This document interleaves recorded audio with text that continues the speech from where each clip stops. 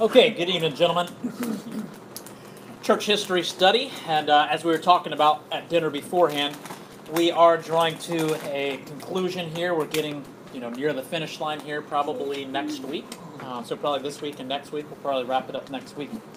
And that should be apparent as we've been the last couple of weeks. We've been into the 19th century, we're now into the 20th century, and we talked about really the last couple of months, because it's this process that we've seen certainly since the 19th century, early to mid 1800s. We really see a big shift. We've talked about a lot of the modern day cults that came out of the 1800s, a lot of the bad theology and just different directions. We saw how after that Second Great Awakening here in America, we saw decisionism, and we saw how Arminianism really infiltrated the church, and majority of the churches shifted into liberal theology, into Arminianism and easy believism and decisionism. Remember, all that means really picture the stadiums or evangelical outreach that we do. Just kind of say this prayer, raise your hand. Bringing people, church services and evangelistic outreach was now brought to a decision, essentially, and that's what decisionism means. So everything is orchestrated, the music, the teaching, the preaching, everything is orchestrated to kind of come to this crescendo at the end of the service of make a decision to accept Christ and to follow Christ. And so we saw that a lot, and just that transition, and again into liberal theology, which really, when we think about liberal theology, that took over in the seminaries, and it certainly took over the churches, and we've seen these waves of that. We talked about also the charismatic movements, the three waves, and really we're in a fourth wave right now of the charismatic movement with the New Apostolic Reformation and things that are happening and going on currently.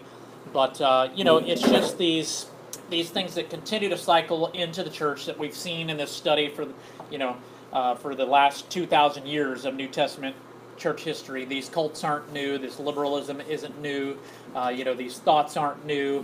They just continue to creep in. But the difference is, looking at where we are today, you can certainly see. Actually, I listened to a podcast and to a teaching today where someone was saying this, and many of you guys have heard me say this many times. For several years, I've been saying that the evangelical church of the United States needs reformation. Because it's so far off the tracks, in my opinion. Not all, obviously, we've got to understand that, but many that are doing church the way that they're doing, in the path and the direction and the things that they're teaching and all that, has certainly got off the tracks of what we would call orthodox, teachings. And so through the course of history, we've seen that happen, but we've always seen men who have stood and opposed that and stood up to the task of trying to defend the Orthodox Church and the Orthodox teachings. So, with the day and age that we live in now, just so much tolerance and so much, everything's got to be acceptable. We have to be politically correct. We certainly live in a time and a day and age in the church even where the church has even, been influenced by that. So, if a church were to stand up for it, then they're the ones that get called bigots, and all the names that they want to call us, because we are intolerant of homosexual marriage or abortion or whatever the hot button topics are of the day. Certainly we are the ones that are in the minority now, and we certainly understand that that's been a slippery slope that we've been looking at in the church history study. So last week we talked about a few theologians, a few preachers. Remember, we talked about D.L. Moody, we talked about Billy Sunday, we talked last week about Charles Spurgeon. So that was some good information and insight on him. Just another one of those great preachers that we've seen now as we're transitioning into the 20th century. Okay, any thoughts, questions, or comments or anything like that before we get into it? Yes, sir? I just touching on the decisionism that we just spoke about. Yeah. I kind of, which I know we talk about a lot, but That's I kind of okay. have a problem with the whole deal, which I know is what you said, but it's not really correct.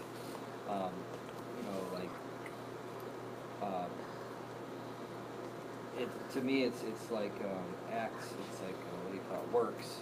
Mm. How can, if they lead the sermon up to telling people to make a decision to to accept Christ in their heart, when everything that I've learned is that you don't make a decision. It's not on you. You know what I mean? There's no. Sure. Well, that would be the shift. Really, what happened there? Remember, was what we now know, or we now label or call, Arminianism and Calvinism. And then remember, we talked about that. Even Calvin would never want that to be labeled after him. He didn't do that. It happened later. Remember with Tulip and all that stuff. He called himself, in fact, Augustinian in his views, because Augustine against Pelagius talked about those same things. So that Arminian versus Calvinism thing has been going on thousands of years before Calvin was ever born. But just to make it a label that most of us understand through the study now is, Calvinism is what you're expressing and saying that we teach here, more of the Reformed theology of God is sovereign in salvation. He chooses to show his grace and mercy upon who he chooses to. The Arminian view would be that men are capable of choosing to accept Jesus or to reject Jesus. So those are the two sides of the coin that are opposing how that works. Now, can someone be saved believing one or the other? Certainly they can, because conversion happens because it's a work of God. So my point being to us, Sky, is there are many, many, many brothers and sisters that are true believers that believe you can be saved by choosing to say a prayer after someone and asking Jesus into your heart. Although we would argue here at this church that that's not biblically how it happens, they would certainly believe that. And I have family members that are believers that believe that, and many of us are at other churches and things that teach that. So that's the shift, though, that happened. That was not the Orthodox view for thousands of years of the church, but now, like we were saying, in the last 200 years or so, it's become such. It just grew influence. It grew influence and grew influence to where the majority of the American church today believes that way. The Arminianism, which is easy believe, decisionism, which is why most of their services you'll hear an altar call, or you hear, bow your head and close your eyes and say this prayer after me, and you can be saved. And so that would be, if there was I just wanted to kind of give you the two sides and for us to remember that. I don't know if that's helped maybe the question you were trying to pose, but so in their view, they're not like being heretical in their view. They're giving the way of what they've learned and what they perceive to be how to be saved. That we should just preach the word and ask people to believe it. So, and certainly in scriptures, I want to make sure we're clear that there is the call to do that. So I would certainly, if there's 100 people here, I would preach the gospel to all of them the same and say, yeah, repent. The Bible says that. Repent and believe and be saved.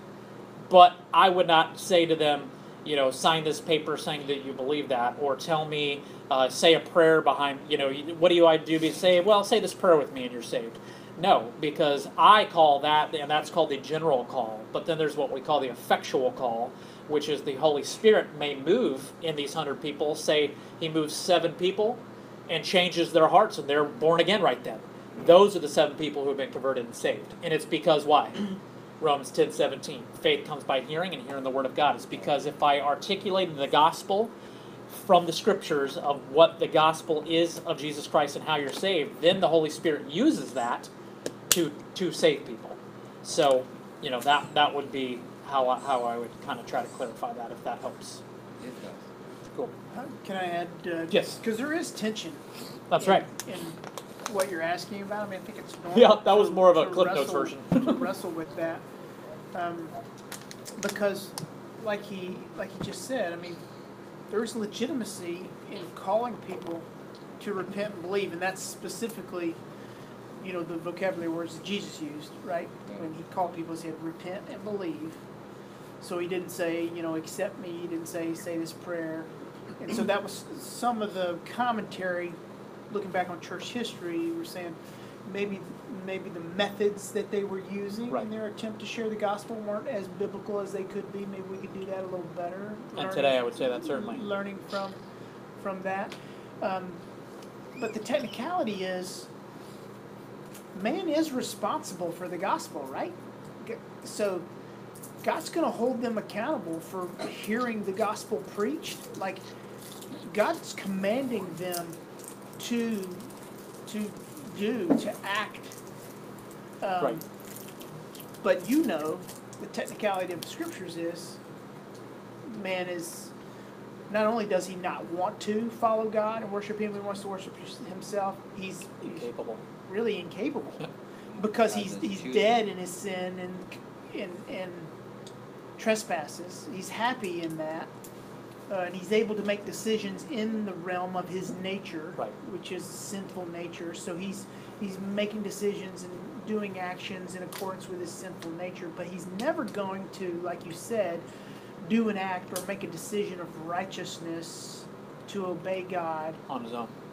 Yeah. Outside of the miracle working, saving power of the Lord Jesus. I mean, like we were just talking earlier about Saul being converted. I mean, he was kicking against the goads. Yep. Jesus described it as, as hard as he could, and then all of a sudden, now he's doing righteousness. Well, how does that happen? It only happens by the miracle working grace. So we do call people to act and respond to the gospel. We don't expect them to actually do anything with it unless the Spirit of God, Yep.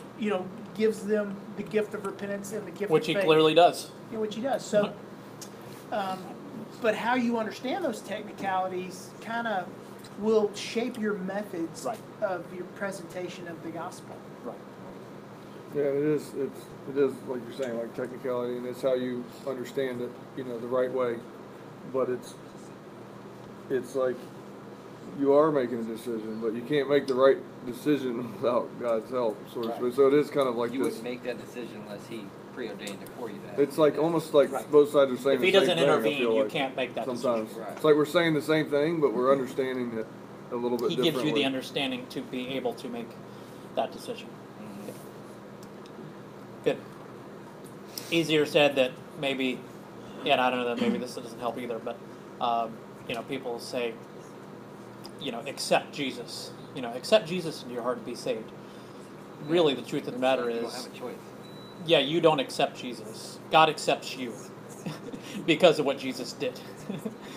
It's a total different, verbiage, and again, Brian and I are big on that, and vocabulary, Jonathan as well, vocabulary and verbiage and how we say things certainly is a big deal. Yeah, But it's when like you a get saved, that's how you flag. feel. It's like Like a you red feel like flag you to know. me when I hear Good. accept Jesus. Well, now that that's cleared up, Right? this is good. No, thank you, because that's a constant conversation that we have all the time. Even here in a church where we teach, the Reformed thinking of soteriology, and through the last couple of years, I've had this, that wrestling match that so many of us have had because we've been taught the Arminian way, and we've come through churches where we've learned that easy decisionism, seeker-friendly Arminian thing, and then the Lord changes our viewpoint through the Scriptures of what the Scriptures say about how you're saved. That's a wrestling match that can take quite some time. There's several right here at the table that have been transparent about how that wrestling match has been difficult for them, and so I get it. Like he said, that's the tension that's in the Scriptures of God does expect men to repent and to be saved, but yet they can't do it unless He intervenes. So that's where all the "it's not fair" thing comes from, and all that stuff. And again, it's God is sovereign. He's the potter. He is God. I'm not. He does things. His ways are higher than our ways. The secret things are for the Lord. All the things that the Scriptures tell us is to accept it and believe it by faith, because that's what the Bible teaches. That's what it says. So, good. All right. Well, let's move on. The Niagara Creed. So we're going to talk about this. We've seen through the course of this study many councils and creeds and things like this. But now, as we're getting into the 19th and transitioning into the 20th century, we've seen many gifted preachers and evangelists. We just talked about some of them last week with Billy Sunday and D.L. Moody and Charles Spurgeon. And we've seen how many of them have been holding true to the Orthodox Church teachings and Orthodox Christianity. But we've also seen negative influences on the church, which we were just talking about before in the last 10 minutes or so of our review time. So the question is, what does the church of the future look like? What does the church of the 20th century, what is that going to shape up to be, and what is that going to look like as we're getting into the 1900s? Obviously now we're in the 21st century. But this is, understand, recent modern day church history, right? We're talking only 100 years ago or so, and now getting into less than that. So what is it going to look like? And it's interesting because we see the fruits of it today, and we see what it looks like, and certainly we understand it a lot more as we go through these things. 1878, there was a group of conservative Bible scholars, okay, and what they did was they met together to have kind of like one of those councils. You think of Council of Nicaea in 325, and those 7 ecumenical councils we've seen over the course of this study, kind of similar to that, to say, hey, let's define, and they came up with 14, just because, 14 doctrinal principles that they believed outline really the Orthodox teachings. This is what they believed to be the core fundamentals, if you will, of the faith of biblical Christianity. Okay, so I'm going to give you that list of those 14 here in just a minute. This group that meets, they met at the Niagara Bible Conference. That's why it becomes called the Niagara Creed. So that's what these 14 points become, because they met there and they discussed these things. And this will then, after that, be called fundamentalism. And we're going to talk about that and define that a little bit more tonight moving forward. You're going to have the fundamentalists, you're going to have the modernists. We're going to talk about a couple other groups, indifferentists. We're going to talk about evangelicals, just kind of defining these words as we move forward. So when you hear fundamentalism, what do you think of? You hear fundamentals. That's what these guys are all about. They're about getting together and saying, well, just like what we talked about, the councils in the past, that thing with Pelagius versus Augustine, and then also later on with Arminius versus Calvin. There were sides to this. They were showing their side of, this is what I believe the Scriptures say, this is what I believe the Scriptures say, and the church sided on these things and decided on these things. They decided Calvin was correct in the Orthodox view and Arminius was not. And so there has been that over the course of time. But these fundamentalists are now going to be battling these modernists. And remember, we talked about modernists a couple weeks ago. These are the liberals. Essentially, if you think in the political realm, we always think of conservatives and liberals. Well, that's what we're talking about here. We're talking about fundamentalists, which would be the conservatives, and we're talking about modernists, which would be the liberals. Okay, liberal theology versus conservative fundamental theology. So we've seen the liberal, Arminian, all these different approaches infiltrating the church. We've seen the church significantly shift towards those sides. Seminaries certainly affected by all these things. And these churches are going to have to make some decisions. Do these Orthodox churches that are in these denominations, as they see the denominations shifting and changing and going liberal, remember what we're talking about, saying, well, the Bible is a good source of moral rules for us. Doesn't mean that it's the infallible, perfect Word of God. We aren't to think that, but we can derive good things from them and from philosophy and from our own knowledge and science and things like that. And remember, that's liberalism. And so that's just seeped into the church, and it's taking over in big numbers.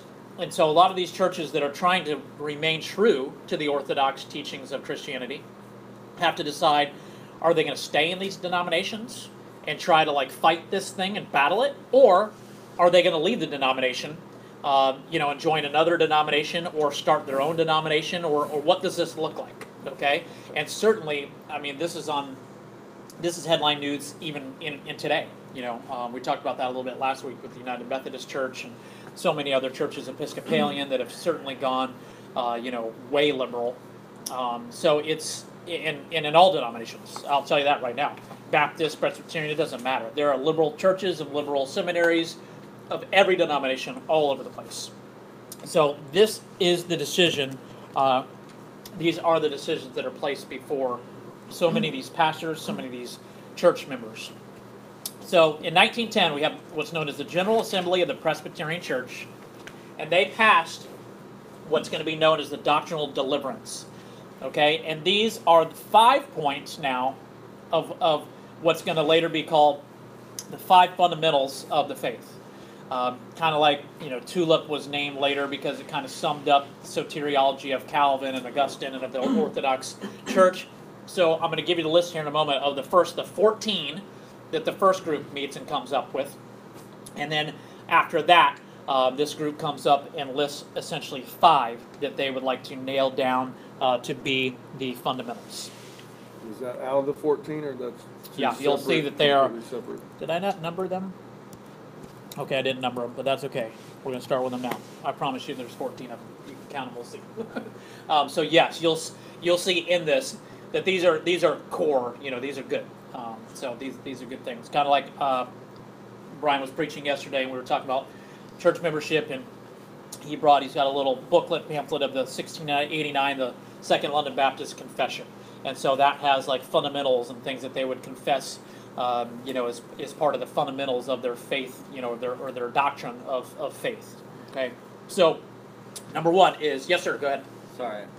That's okay. What he was asking was, like, is there 14 plus 5 more?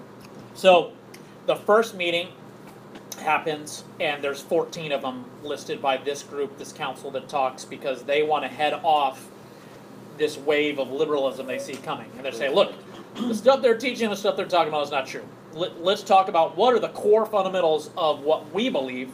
And so they're all in this room, and they come up and they list, and they happen to come up with 14 of them. Then a few years later, there's going to be a council, and they are going to come up with narrowing those down to 5 that they believe are the 5 fundamentals of the faith. So out of the 14, they narrow down. Yeah, you'll certainly see Five the major. 14 reflected in the 5. Okay. And then the 5 was a different group that narrowed it down. It wasn't Yeah, and I'm sure there were probably some of the same people, but yes. Yep. Yep. Good. Thank you for clarification. Okay, number 1, the verbal plenary inspiration of the scriptures in the original manuscripts. So certainly, we would believe that is an orthodox view. That scripture, what is he saying right there, essentially? 2 Timothy 3:16, all scripture is inspired by God, or is God breathed.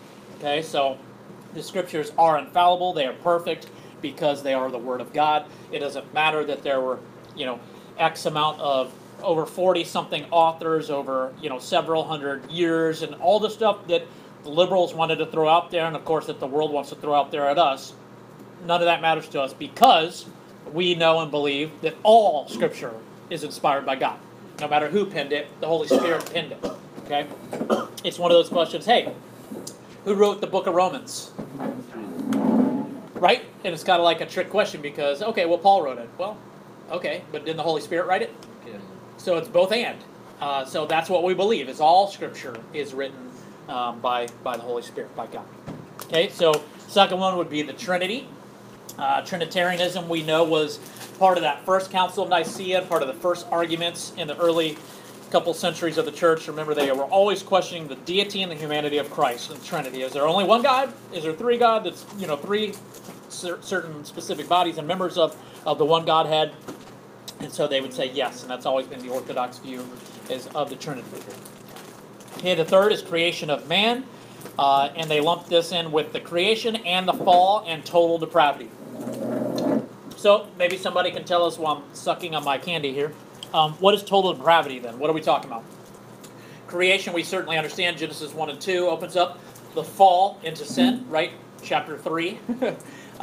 So what does that mean? What is total depravity? And that, by the way, is the T, right, and tulip. So that's going back a while with the 5 points of Calvinism or tulip. What is total depravity?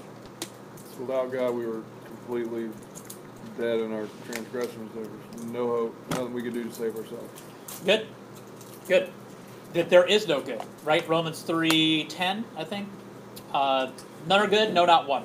No one seeks God. Total depravity of man. The heart is evil and wicked, and who can know it? Psalms say.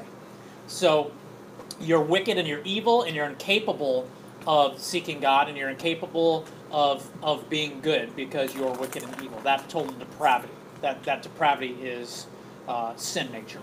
That you are sinful and you are fallen, and that all men are totally depraved. There isn't a goodness to man to where they can still choose to choose God or to do good. Okay, that's what total depravity is. The universal transmission of spiritual death from Adam. So that would be Romans chapter 5. The transmission, or I like to say imputation, which means crediting, right? We just came through, the last year and a half, we came through the book of Romans in Sunday school here, so I know half of you guys are familiar with some of that.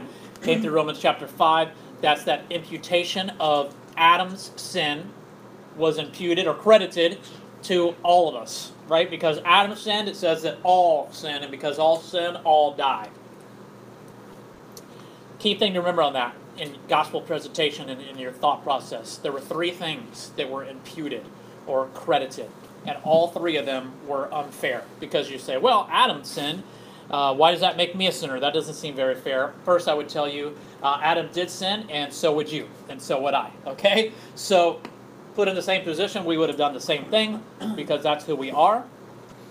But Scripture tells us, and right in the book of Romans, you can find it all, that when Adam sinned, sin was imputed to all men, okay? To all men and women, all mankind.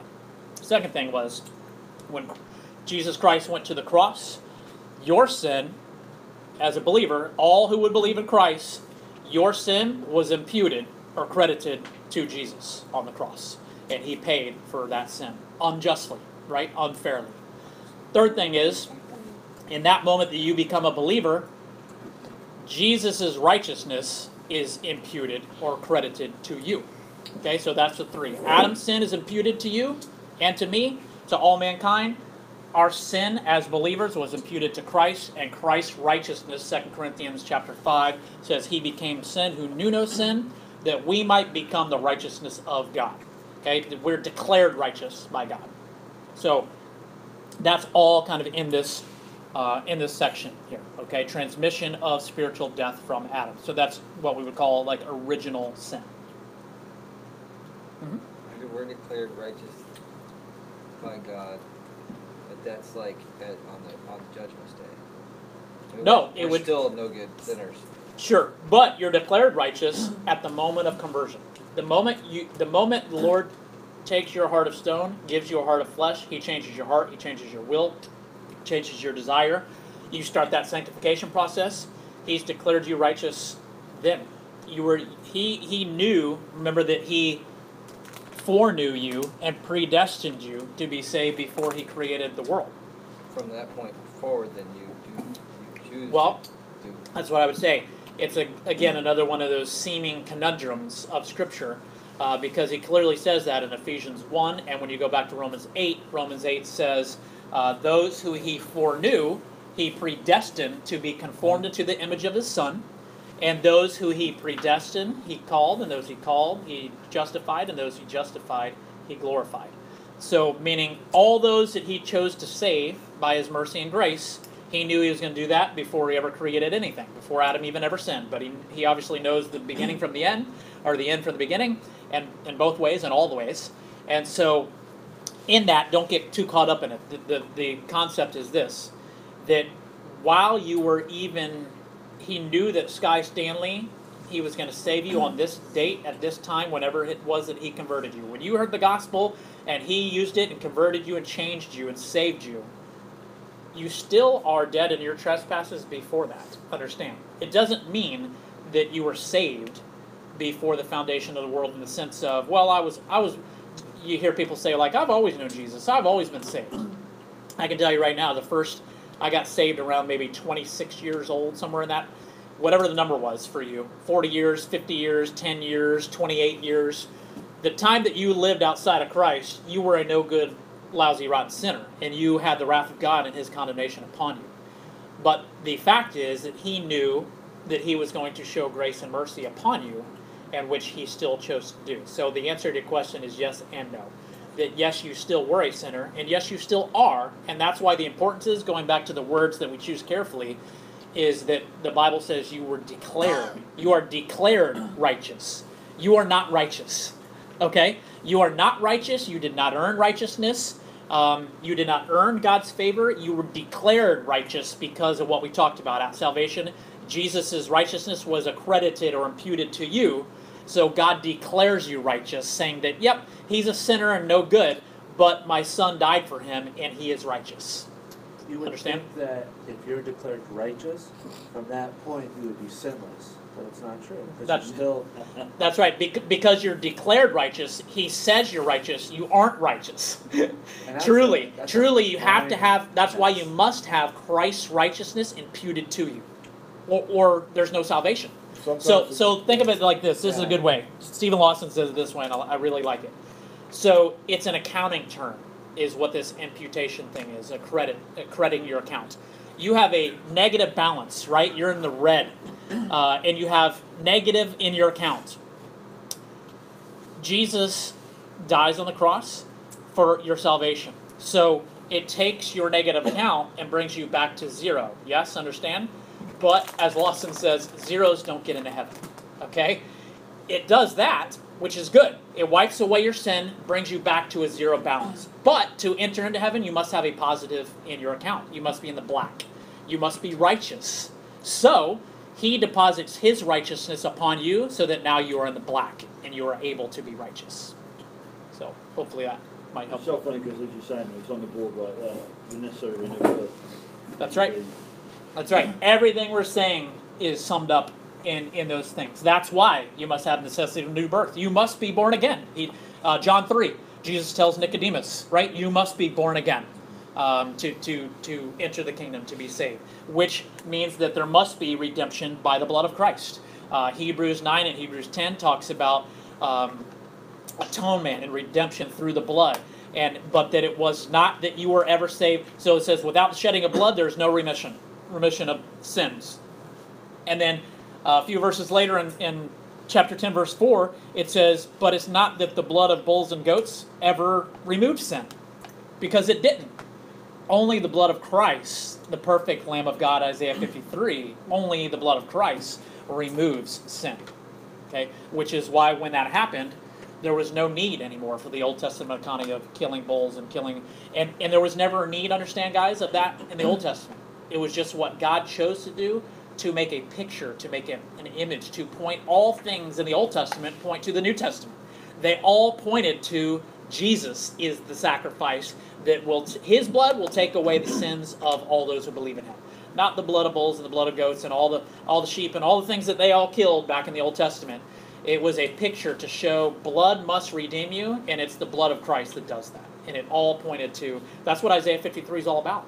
The Old Testament, written to the Jews, to be about the Lamb of God who was coming to take care of all the sacrifices, because the sacrifices really mean nothing.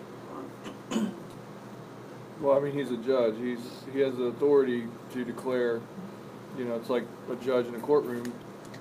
You don't necessarily have to be innocent. If the judge says you're innocent, that's it. Court case is over. You might not be innocent, but he declares you innocent in that court Good. case. I mean, he has the authority to do that. Yeah, good. Declares you righteous.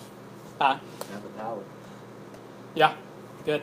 But in the Old Testament, God asked them to make those sacrifices. Yes, Before he commanded them Jesus. to do it. Yeah. Yes, exactly. And even the making, you find out from Hebrews, like what I was saying about the blood, about the atonement, that it was all pointed to Christ. Hebrews talks about the temple, and he gave them the specifics of how to make the temple, because it was a reflection, a picture of the temple in heaven. The altar and all the things, everything that they did was to point to what was coming and what is to be and what is the true thing. But the ultimate one we want to see is all the sacrifices and all the blood atonement and all that was pointing to what Jesus was. He never made us do it like with Abraham. He did the entire picture, but he never made him do it. He didn't do what God did, what Yeah. Jesus did. Yeah, It was like on Mount too Moriah. much for us, the cup you can't drink from. Yeah, yeah, good. Yeah, on Genesis, what is that, 22, 21, 22, right, sacrificing his son.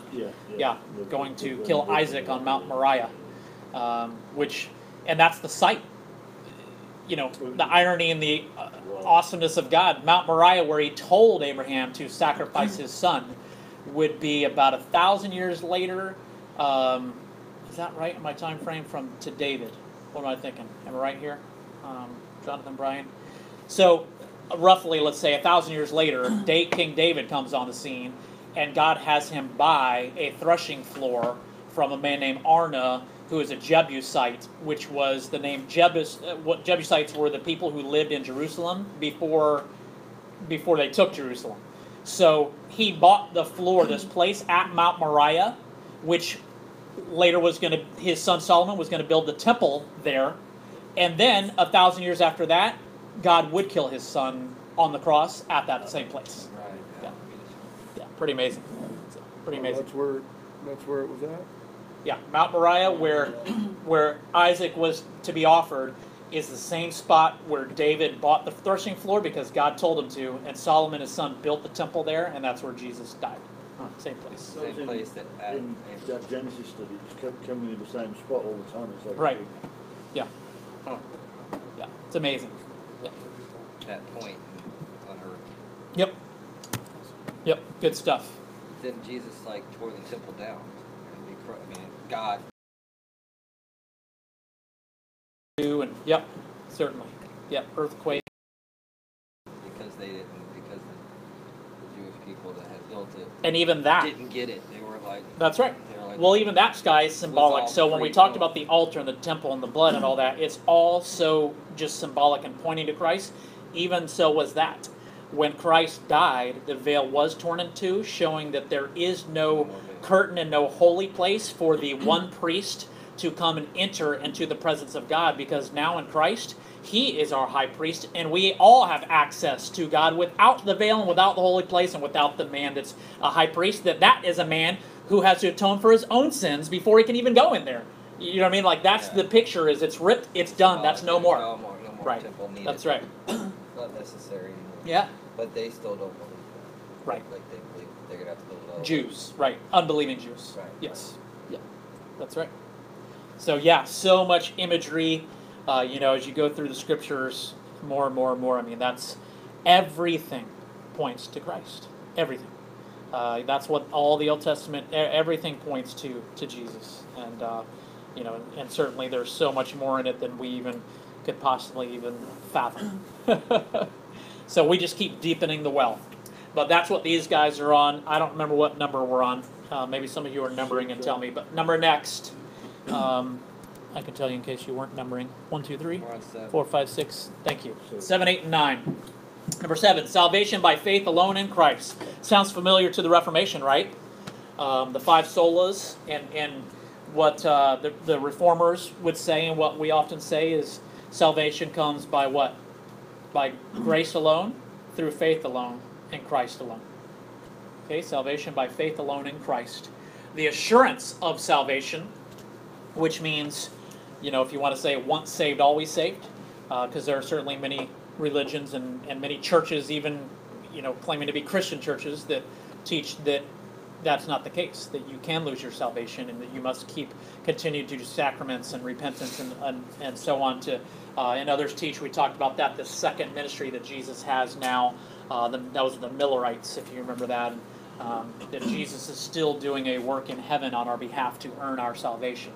But the point of the Bible is, in the truth of the Scriptures, is that your hope is found in Christ alone. So when you believe in Christ and you believe in the gospel, you are saved. And as Jesus says, no man can pluck them out of my hand. Right? No man can pluck them out of my hand. John 10, I think it is. So that is impossible. No man can pluck them out of the Father's hand or out of my hand. The centrality of Jesus Christ in the Scriptures, which is everything. We just talked about that, off the cuff for the last 10 minutes. Of everything we talked about in Scripture points to Jesus. He is the central character. He is the main character. The Word of God is written to reveal Him.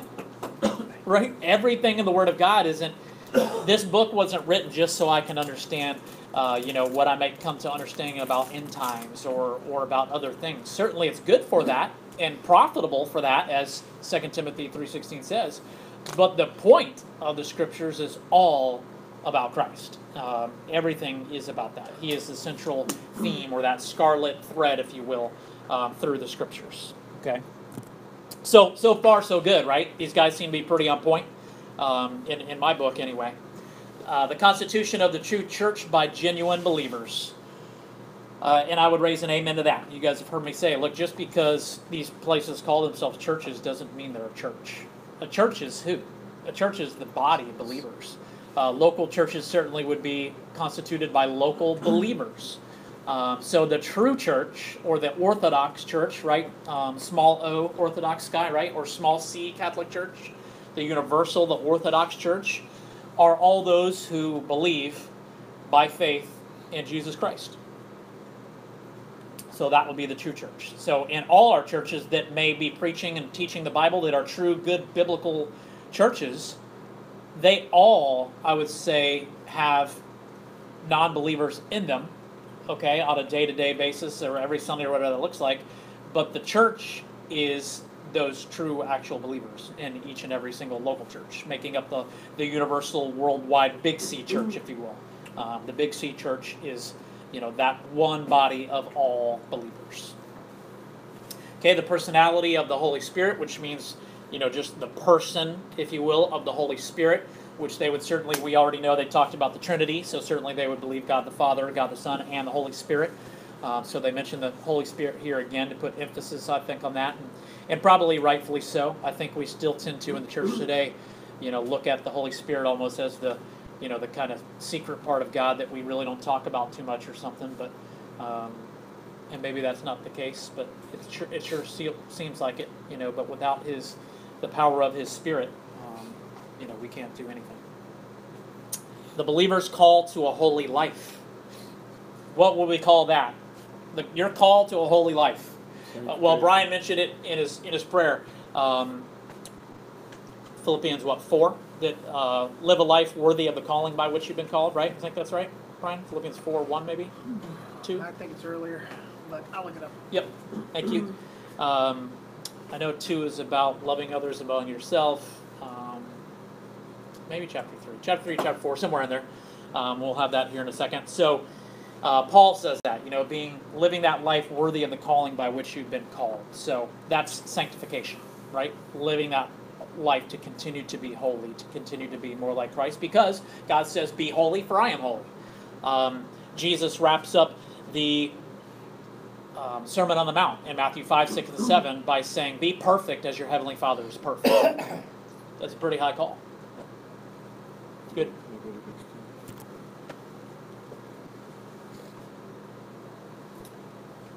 Number next. Last 2, I think, right? Sky, is this, 13. was that 12? That was 12. Yeah, this is 13, 14. Good. The immediate passing of the souls of believers to be with Christ at death. There is no soul sleep. Remember we talked about that in a lot of the cults and the religions. Soul sleep being this state of nothingness, or a state of place, kind of like a purgatory in the Catholic Church, if you will, that from the time whenever you die and until Christ comes again, however long that is, you're in soul sleep waiting for Him to come so that you get a resurrected body. But the Scriptures say to be absent from the body is to be present with the Lord. It doesn't talk about there being a waiting game or a waiting room or a waiting time.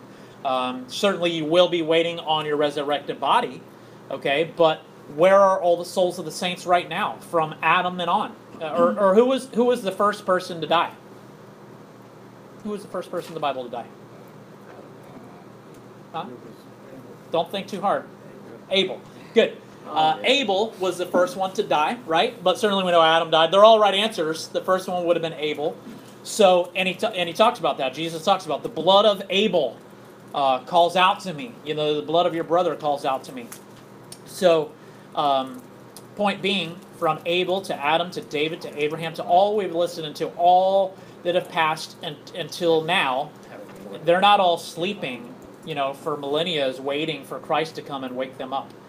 They are present with the Lord in their being, which is your soul. Understand, you are a soul with a body wrapped around it. We're not a body, with a soul. I mean, this body is going to decay and be gone, and it will wither away, and certainly it will die, but you live forever, because your essence and your being, your soul, is inside of this body. That's who you are. And so in that lives forever, for everyone, and we know that. And it'll be for all eternity living in one of 2 places. So praise God if we've been converted and saved, because we get to ultimately live forever, basking in the glory of our Savior. So that's awesome. So that's an immediate thing, is what they're saying. And then the last one is premillennial second coming of Christ. So they're saying in that that Christ's second coming, he will return pre-millennial, which means what? Before the millennial, which is talking about the millennium kingdom that Jesus is going to bring to this earth, which we find in Revelation 19 and 20. So Jesus one day is coming back, and he will judge the wicked, he will save the righteous, and he will usher in a 1,000-year reign here on the earth. And yes, I believe that is all literal, and it will happen. And so that means before that millennium kingdom can happen, Christ must return. And I would say we certainly here at this church teach that and believe that. So, questions, thoughts on those? Pretty solid, right? Did they miss anything? Did we miss anything in our discussions? It's like, hey, where do you start when you talk about the fundamentals of the faith? Because you can go, we can continue to go. Now there's many, many, many doctrines. Like we talked about the Calvinism, Arminianism thing. That doesn't save you. You're saved by grace through faith alone, just like it says. But in that, like Sam said, you can have more perfect understanding of what the scriptures say about an Arminian view or a Calvinistic view, or about a premillennial view or an amillennial or postmillennial view on eschatology or end times. You can certainly have different doctrines and different teachings and different beliefs on all those things. And those, a lot of churches would list as maybe secondary or tertiary areas. That the primary areas would be the fundamentals of the faith, which is what they're trying to key on here. That we at this table, as a body of believers, even if there's 4 or 5 churches represented here, I would say these 14 points of these core things that they've described, I would say we've got to be in agreement on these things. That if you're not, we probably need to have a little bit more discussion to see if you're truly, a believer or not. And I have to go through all those 14s, and we'd have to look at them a little bit more in depth. But I think they're a pretty good start and pretty good list of the core fundamentals of the faith. But again, you may be here and you say, well, I don't believe in a premillennial second coming. Amil, and you can certainly be saved. So again, some of these though are core to combat. Remember, their thought is they're combating the liberalism and the liberal theology that's coming in, which the big is, creationism and the infallible scriptures. So that, I would say, is a certain big one. Okay, we can't be sitting at this table, and no matter what church you're going to, I don't think you could say that I'm a Christian and I'm a believer, but I don't think this is the Word of God. I think men wrote it. I think it's morally good, but they missed things and they got it wrong here. The virgin birth, that really couldn't happen. That's impossible. Going down that train of thought and that track, I would say to you, you're probably not converted. Okay, versus Stephen could be Amil and certainly could be converted and be saved and not believe premillennial. So some of those things, I think you're going to see maybe they shrink this down later on to these 5 that we're going to talk about next. Yes, sir. I just, when I think about it, I think that the major concern would be, beware, watch out for false teaching, false teachers and false teaching. And so when we break it down and we go through history like this, and you see all the different opinions, and there's been, this is only the last of the creeds that we've, people have come together and sure. and argued over, and we've learned all about all these other, Well, this one, don't picture this one like the councils before, where, like you said, there was a debate or an argument of one side and the other side. This was a council that met, and these men just came up with what are the core beliefs. So it could have been 4 or 5 or more churches represented, and they're saying, what are the core beliefs of, okay, you teach this, and those actions, but what are the things that make the fundamentals of Christianity? That's what they're defining. Because, remember, they're trying to fight the liberalism and the lies and the theology that are getting into all these churches that are done on that issue. And it's a big deal, you guys. We even talked about Charles Spurgeon in his division with the Union Baptist. Because the liberal theology and all the stuff that was seeping into the Baptist denomination, Spurgeon left. Spurgeon and his church couldn't deal with it. They're like, I'm not doing this anymore. This is wrong, and everything that you're saying is not true to the scriptures, and he left. So, and today there's many that are dealing with those same things, whether it's a denomination thing or whether it's you're in a specific individual church and you have to deal with, do I stay here and debate this and try to fix this, or do I leave this? So it's certainly things that are pertinent today. Yeah, that's what I'm saying. Like, obviously, they've come up with 14 things because they were combating someone, the liberals. Yep. That were trying to not go that route. Yep. Good. So, they made, like, I don't know. It's to me, unless you read it out of the Bible, which obviously, if you read it out of the Bible, you make your own decision on it or learn it in Bible study. It's almost like, how many things can we disagree on and still be on the same team? Yes. Because at some Right. point, it's like, well, what is the teams anymore? You know what I mean? Like, Right. It gets But power, that's so exactly it. category. But that's exactly it, and that's where even the fellowship of the saints comes in, and why there's many churches, and why we stress the importance of the local church, and that there should be unity in that, because you should be unified in the church where you are part of a local church. To be a member there means to serve there, to go there continually, to be able to give your money knowing what is happening there, to be submitting to the pastors and the authority that is there, to have the accountability that is there, because you don't have it with all the churches. The members of the church here don't submit to the pastors at the other churches. I, as a pastor here, am not accountable for members at all these other churches. We're accountable to those that God has entrusted with us and put in us, and so those things are a big deal, because in the fellowship, maybe you're a church where you believe in infant baptism, and this church believes in believer's baptism, and you got to find those doctrinal distinctives and the things that you match up and are unified with a body in, so that you can be a part, in good conscience of doing those things. So it is very important. I was just to say, we did a story called Ken Ham Foundation one That's that right. really struck me up, because everybody's trying to blast the foundations of the Bible out, like the cannon shooting at the foundations, trying to you'll concede, okay, this didn't happen or that didn't happen, and then it all. Right. One little cornerstone. That's right. Excuse me. Yep, they're trying to just blast it away a little bit at a time, and that's what the world does, and they're still continuing to try to do that. Hey, Craig. Yeah. So I'm trying to go through the 14 points, Okay. and And you're missing one. No. I would think that the importance and the significance of the resurrection would be in here. But Sure. It seems like there's bits and pieces of it. Like you have the new birth, Right. you have the redemption, but it doesn't specifically say the actual resurrection. Good point. Why? And How come?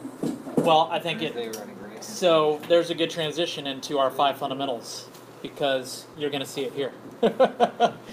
Yep. Good. Let's look at these 5, and you will see it in these 5, because Peter, that's a great observation. I think a great question. When they're saying they believe in the Trinity, we believe in this, we believe in that, and they even mention the second coming of Christ and other things. Certainly, yeah, the bodily resurrection is what Christianity is hinging on, and one of those things that it's at the core, certainly, of faith. So this is a different group. Yes. Some, like you said, might have been part of the first group that killed 14, but That's right. basically And still in that same, Still collectively, combating that with same the- group that is still battling. Remember, The liberals. these are still the fundamentalists. Right. So you have the fundamentalists against the modernists, or, again, the conservatives and the liberals. So the fundamentalists, that's pretty easy. You think of fundamentals, that's what they're trying to hold to. The modernists, it's pretty easy too, because think about our modern times and how liberal it is and where they're at. So that's what we're talking about. So these are still fundamentalists that are just honing in and just defining what makes us fundamentalists. What are the things that we say, the scriptures say, that we're going to stand on, with all these modernists coming at us saying that, well, yeah, you can't take that, that's not literal, that's spiritual, blah, blah, blah. No, we believe this. This is an actual bodily resurrection. like, are we reading the same Bible Yep. or what? Yeah. Well, they are, but remember, they don't read it as we read it, because they just think Right. it's a guide of good morals that men wrote or something. Right, you So, gotta figure that. That's it's what a these good guys fable. Are saying they're over there slamming their hand down, like, what? Are you serious? Why would Yeah. you even think something like that? Okay, I guess some guys just come in town and probably start helping out, checking in at Cheeky, so I'm sorry for being so rude, but. No worries. Thank you, mate. Appreciate it. See you. I'll talk to you later on, buddy. Hey, mate. Good on So, you. number one, let's hit these 5 and see if I can get to a stopping point here shortly. The inerrancy of Scripture. We don't need to dissect these too much because I think we're going to understand that. Infallibility and inspiration by the Holy Spirit, the inerrancy of Scripture. Number 2, the virgin birth and deity of Christ. So see, they still tweak it and they change it a little bit. But again, the virgin birth is significant. It was certainly prophesied, and it was a big deal because now, as we talk, going back to discussions as we've unpacked these things, why is the virgin birth a big deal?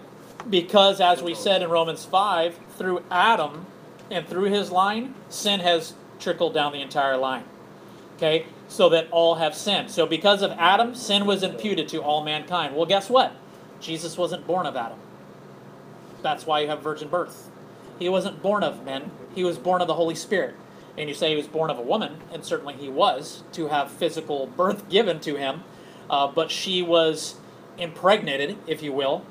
She conceived because of the Holy Spirit of God, giving her conception of Jesus Christ. So that is significant and important. If Jesus was born in sin through the act of how babies are made, then he was just born like another normal man. And if he died and stayed dead, he died just like an ordinary man.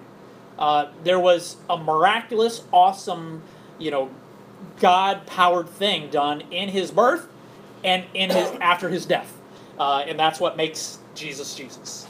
Okay, so significance. And obviously the deity of Jesus Christ, his godship and lordship. That he was, remember, hypostatic union, 100% man and 100% God. How's that possible?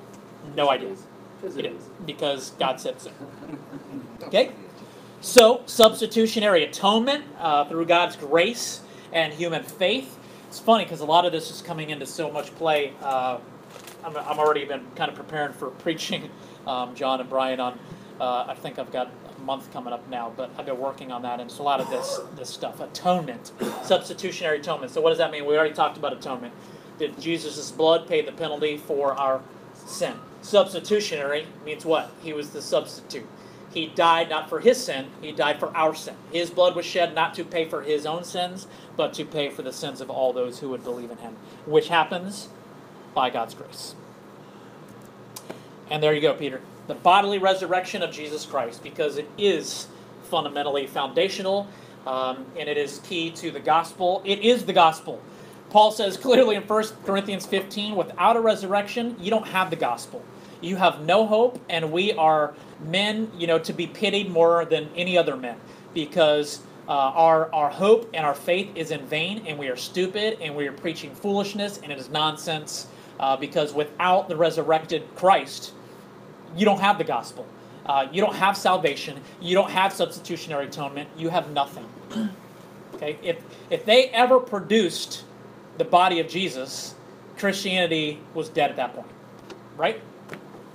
Okay? So, the authenticity of Jesus' miracles, that seems to be kind of an odd one that they would throw in there, the fifth one. But again, if you think about what they were combating, in these liberals, these modernists, they were picking apart the Bible. And so they're saying the authenticity of the Bible is based, a big part of that is the authenticity of Jesus' deity, is his miracles, is his resurrection, is who he is. Everything he did is what the Scriptures is all about. So that's the fifth one that they place in there. That all that he did because of his deity and through his resurrection. So those are pretty strong ones. Okay, I think those are pretty strong fundamentals. I mean, that's what the Bible says about That's why they're Jesus strong. was doing the miracles, right? Right. Was for Authenticate. Right? Right.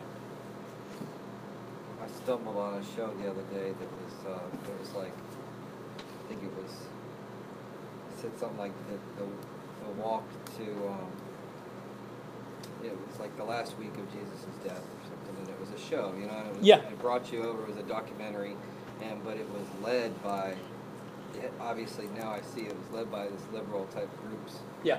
you know, and they're giving reasons why. Naturally, how it happened.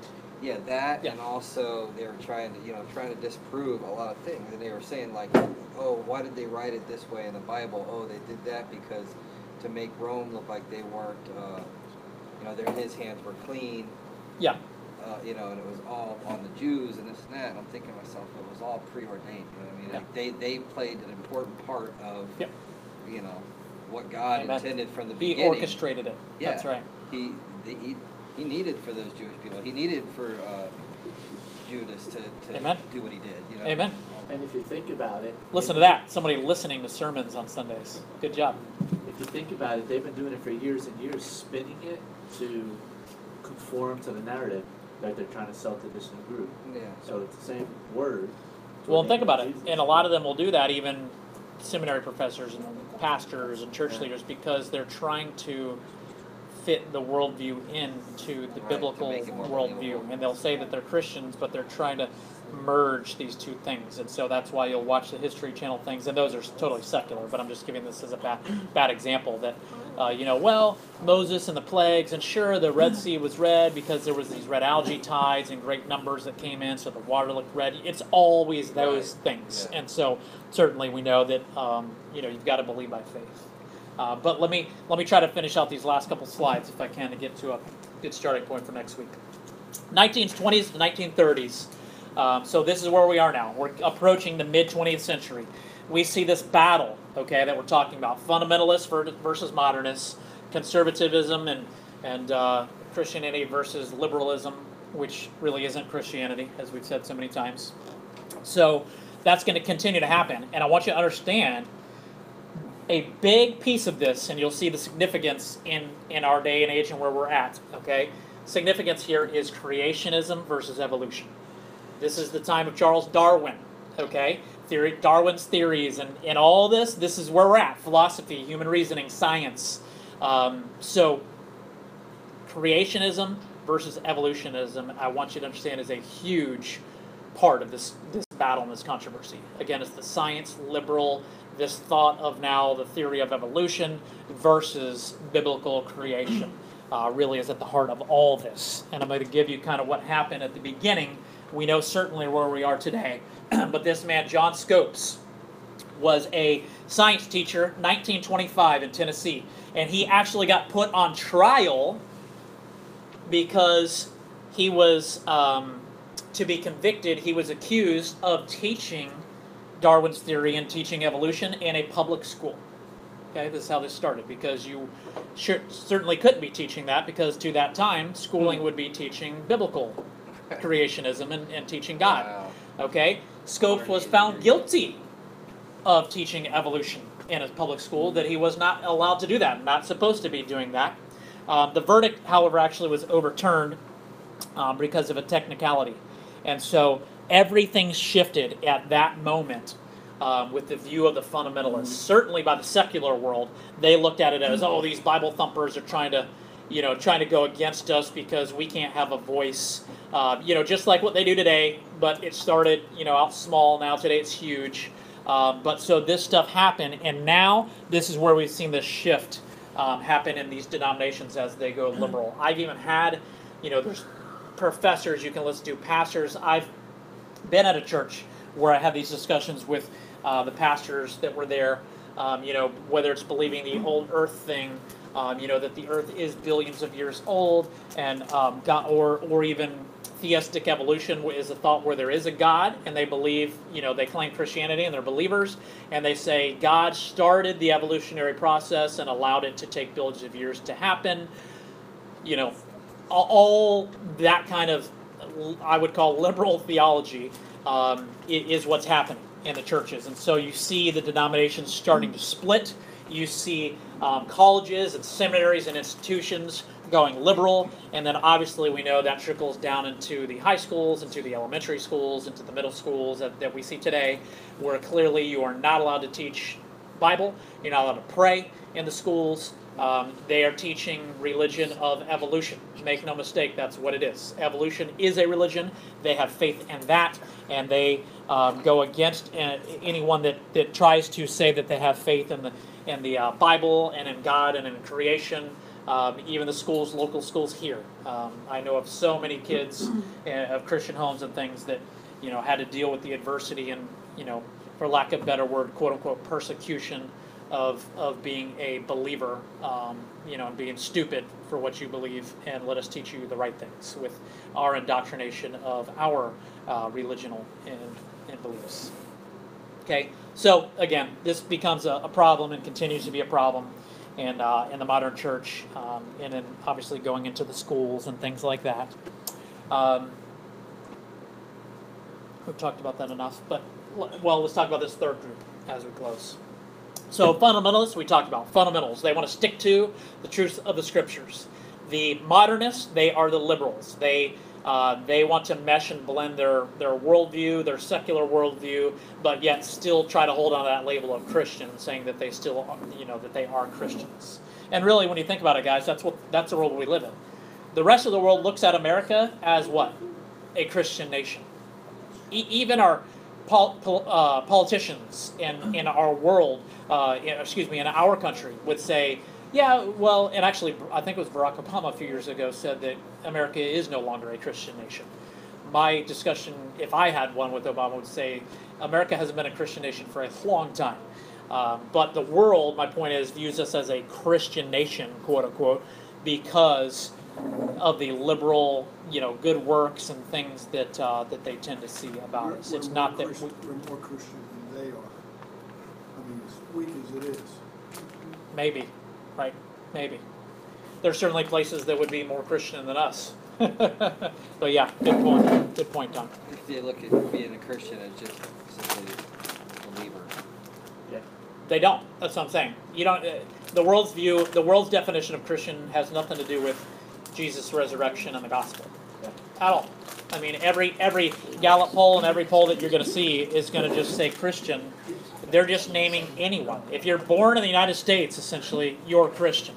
If you're not Roman Catholic, Because you're not the other things. yeah, if you're not Roman Catholic, you're not Muslim, you're not Jewish, and actually they put Roman Catholic in there. I didn't mean to say that. If you're not Catholic Islamic, is- if you're not Jewish, if you're not agnostic and atheist, because those are the big groups now, then if you're not one of those, you're a Christian. So Roman Catholic, Jehovah's Witness, Mormons, So they separate Baptist, Christianity Presbyterian, from Catholic. you're all Christian, which we know is just not true. Okay, but let me get back on point here. Let's close with this third group. There's the two groups. Third group we find is this middle group, and they are called the indifferentists. So these names at least are helpful because they make sense. So they're indifferent to this whole debate and this conflict that's going on because they are believers and they're Christians, but they don't want to stay and join the fundamental side of trying to combat the secular world thing. They just don't want to have that fight. They want to say we can still do what we're doing and keep the peace with all the liberals and all the churches. And these are the people that, kind of will keep the peace and let's all have unity. It's all about love. Let's just all, get along. And so, we're going to stop there. We'll go with this next week. So those are who the indifferentists are, and we will talk some about that next week. In fact, just kind of tipping my hand a little bit, an indifferentist would be, we mentioned last week some of these guys. Certainly Billy Sunday was a fundamentalist in his campaigns and his approaches, but we talked about how that trickled down into Billy Graham. Billy Graham was an indifferentist. Okay, and we'll talk about more about him last week. But in a sense, what I'm saying is a Christian man and a believer, but he didn't want to have that fight. He didn't want to have that battle. And many, many, many churches have that same approach in their methods and the things that they do. They don't want to battle and combat things, so they will join forces and be polite with Roman Catholics or with other religions that aren't Christian, but yet they will join with them and help, and have them in parts of things that they're doing and be okay with that because they don't want to offend people and they don't want to have that fight. Kind of like Paul. I would say not like Paul, because in the sense of Paul said, certainly, I try to be all things to all men, but he meant in bringing them the gospel. Paul wasn't bending say with the Jews at that time, to say, oh yeah, no, it's okay that they want you to be circumcised, or it's okay that they think you must believe in Jesus and keep the 10 Commandments. He would call them out and say, no, that's not what it is. And what I'm saying is Billy Graham was not that guy. He was not ever saying to the Roman Catholics, like, you guys don't believe the same gospel as me. He was always just saying, like, oh yeah, we're the same, and that's the modern day acceptance and tolerance that we see in most of the church. Is, oh yeah, sure, Roman Catholics are Christian, yeah, Jehovah's Witnesses are Christian, and like I said, the world does view it that way and lumps us all into one group of Christians, but certainly we know that that's not the case. So anyways, we'll talk more about that next week. Thoughts, comments in closing? That's why it's so important to have those, because then you have all these other religions that are not Christian, but they say they are, and then the lines get really blurry. It's like, it's almost like infiltrating the other side, It's like a spy almost, like, not really on your side, but I'm going to be in all the meetings and stuff. Well, I mean, think about it.